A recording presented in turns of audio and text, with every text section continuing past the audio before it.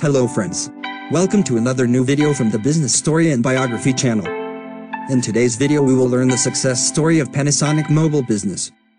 Previously and more popularly known back then as Matsushita Electrical Industrial Company Limited, now known as Panasonic Corporation, Panasonic is a multinational electronics company based out of Japan. The headquarters of Panasonic are located in Kadoma, Osaka. Founded in the year 1918, this company now competes with big names like Hitachi, Toshiba, Sony and Canon. Operations. Panasonic's electronic as well as its non-electronic products are available across the world.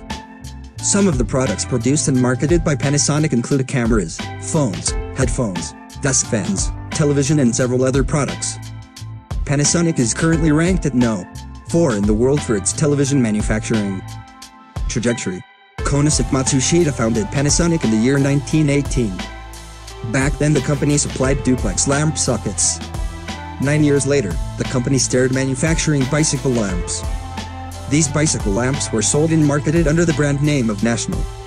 Around the time of the Second World War, through its factories in Asia and Japan, the company produced motors, electric irons, vacuum tubes and light fixtures. After the war ended, Panasonic started supplying bicycles, radios and appliances. Konosuke traveled to the United States in the year 1961 with the intention of meeting American dealers. His meetings were successful and he bagged the contract to manufacture television sets for the United States.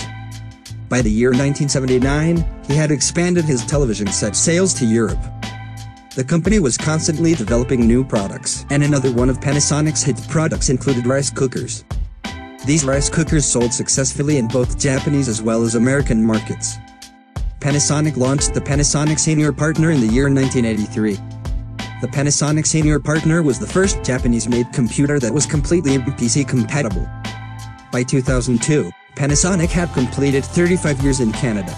By 2006, Panasonic had decided to focus solely on the production of digital televisions and also made the announcement that it was going to stop its production of analog television sets.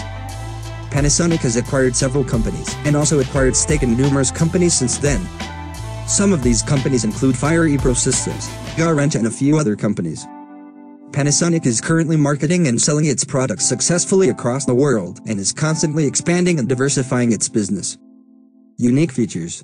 Panasonic sponsors a large number of international football matches and was also the main sponsor of Toyota's Formula One program. Social work.